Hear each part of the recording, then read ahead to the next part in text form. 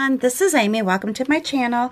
Today I'm going to show you how I do a Filbert brush style flower arrangement on this green glass bottle.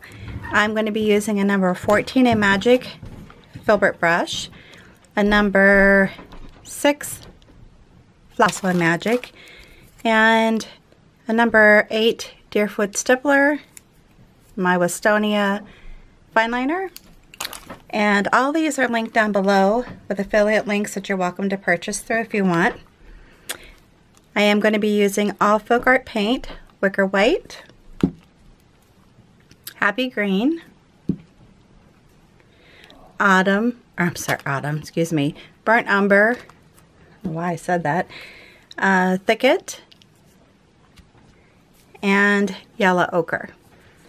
Alright, so to begin, I'm going to, you can do it one of two ways. You can go ahead and tap in the center, or you can go ahead and do the petals to the flower first. But I'm going to go ahead and tap in using my Deerfoot Stippler. I'm going to put the front part of the brush into the burnt umber, the back end into the wicker white, to kind of tap it off onto my plate, and then create the designs. I'm left-handed, so I always seem to go the same direction with my designs. You can reverse them if you want. That's another thing too, is if when you're creating my designs, if something doesn't feel right, it could be because I'm left-handed and you're going that direction, and you might need to reverse it if you're right-handed.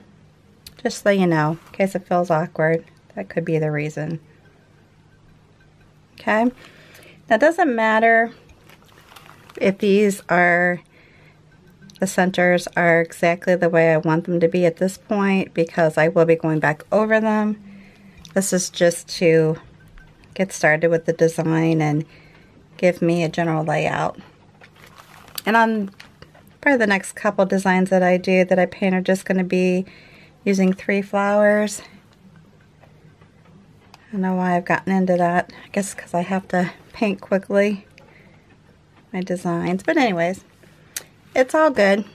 Alright, next thing I'm going to do, take my Filbert brush and just put it with lots of yellow ochre. Now you can do that, or you can go ahead and mix it at the same time with the white. I'm just going to go ahead and do it with just the yellow ochre right now, but I'm pushing down and pulling towards the center. Pushing down and pulling towards the center. And it doesn't matter if I go into the center at all, because I am going to be tapping back over it again, and that's okay. You can space these out some if you want. Leave a space in between, or you can put them pretty close together like I just did on this one. Or again, you can space them out and just have them like this. Up to you. And if you make them different sizes, that can give a neat look as well. Yeah, making some longer, some shorter. It doesn't really matter. However you want to do it is fine. So I'm just doing a few different options for you here as I'm showing you. Alright, so then I'm going to go back in and stick my brush, same brush, didn't clean it off, just stick it into the wicker white. And I'm going to go back over this. Now I can reload after each pull, or I can just keep going and see how far I get. By doing it this way, I am definitely giving it more coverage, more opaque coverage. You know, before it was very transparent, you could see through to the glass. And that's something that, you know, you just want to make sure. It's real important when you're doing glass painting that the coverage, especially with this paint, you just don't have, you know, probably a good, I don't know, say durable surface durable painting, I should say, if you don't put the paint on pretty thick. One of two things you could do is just keep doing like what I'm doing. You notice though that some of the paint does pull up, so you have to be careful. I'm not too concerned about that since I'm actually just painting this for the video. But if you want this for a piece in your home, or you're going to make gifts, and make sure that you get good coverage. You want it to last. You really do. So even at this, if you think as it's drying it's getting a little bit more transparent, go ahead and go back over it again. Give it an hour drying time, or hit it with your heat gun, hair dryer, whatever you have. Or like I said, you can let it dry for about an hour or so and go back over it again. Just be careful. You might have to do light pressure so you don't pull the paint up. But right now I'm using my fine liner, and I'm just sticking it into the sides of the greens and just kind of pulling it. So with this, I'm going to be pulling in my stems, just like you're used to me doing. And I can come down here, just a little swiggly. You don't have to have a stem. You can just do leaves around your designs if you want. Would be pretty with just some flowers and leaves around them. I think I just said stems, but anyhow, sorry about that. Okay, so then I'm going to go like this, pull out some extra little stems from the flowers.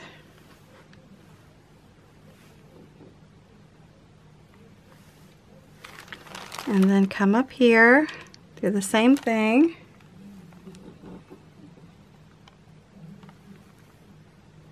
And you can split off, do like a little extra pull, towards the top here or out this direction if you didn't want it to be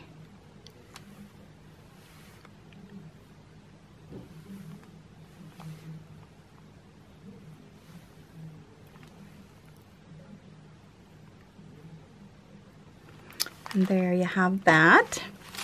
Next thing I'm going to do is pick up my number 6 flat brush. I am not particular about how I load my brushes. Just do what works best for you. I can even add in a little bit of this yellow ochre as I go, just to kind of change up the look of the leaves. Now I'm going to start saying flowers. Alright, so here we go. I'm going to do some basic pulling, or not pulling, but wiggling. Oh, I said that either. Excuse me.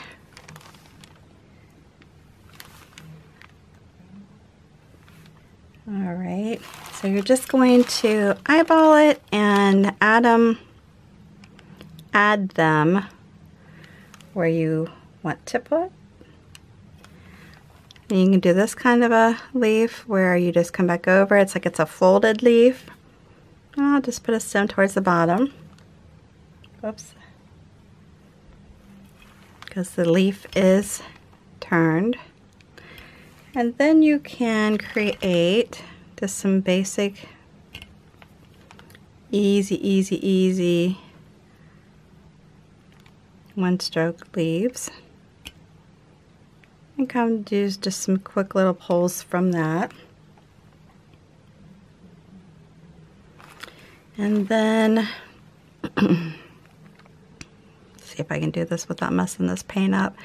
It's kind of hard. You just have to be real careful when you do this, because definitely can pull the paint right off, and I don't want to do that.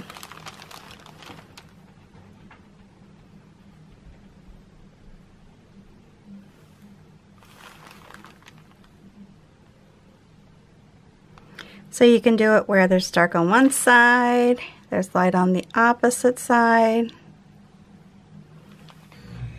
Kind of gives it an interesting look that way.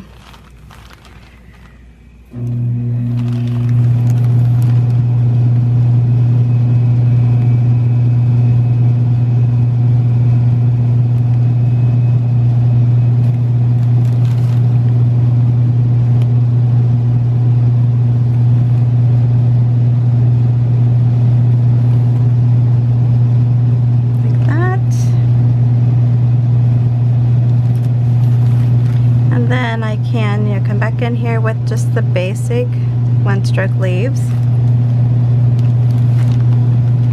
I'm sorry, I'm trying to make sure I'm on camera while I'm doing this too. If you don't like as many leaves as I'm creating here, that's fine. Just, you know, do what you need to. Make yourself happy. It's your piece of art. Leave it out. Add as much or as little.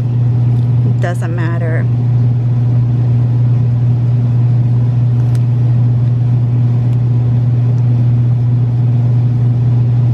Again, I'm just not picky about it. I want people to try it and feel comfortable with the designs that they're creating, not necessarily that you have to do it exactly how I do it, because I definitely have my own way of doing it that is different than what I was taught, and that's okay.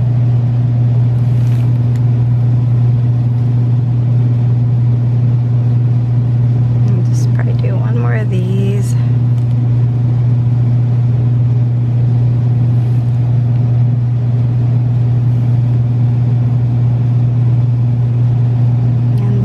Some of these, and you're basically just pushing down. You can make them smaller, larger, doesn't matter. Oh, that one didn't work out so hot.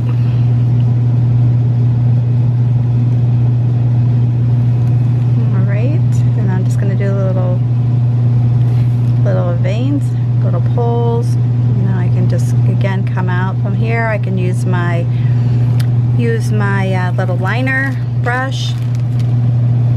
Doesn't really matter, it's up to me. And I'm going to come down here. We're almost done, we're getting close. I appreciate you sticking with me here. If you have any questions or comments, please place them down below. I'd love to hear from you.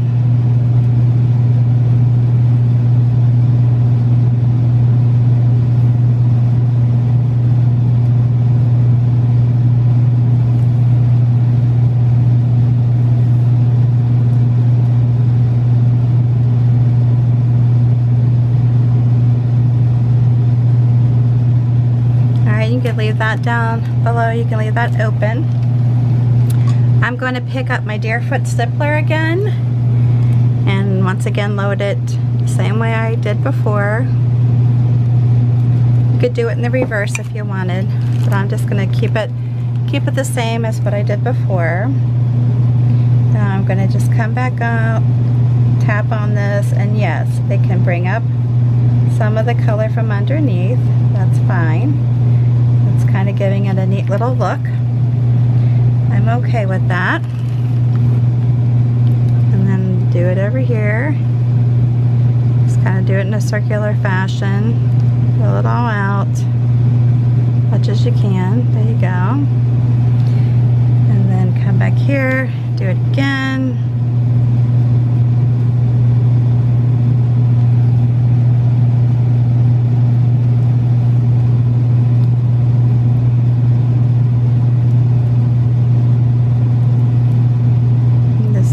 In the center there.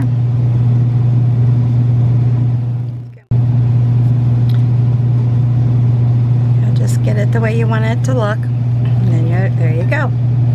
Alright, I hope you like this video. If you do, make sure you give me a big thumbs up. If you're new to my channel, please subscribe, hit that notification bell, and before you leave, if you would, share this video on your social network. Just hit the share button underneath the video and it'll give you the options, and you have a good one.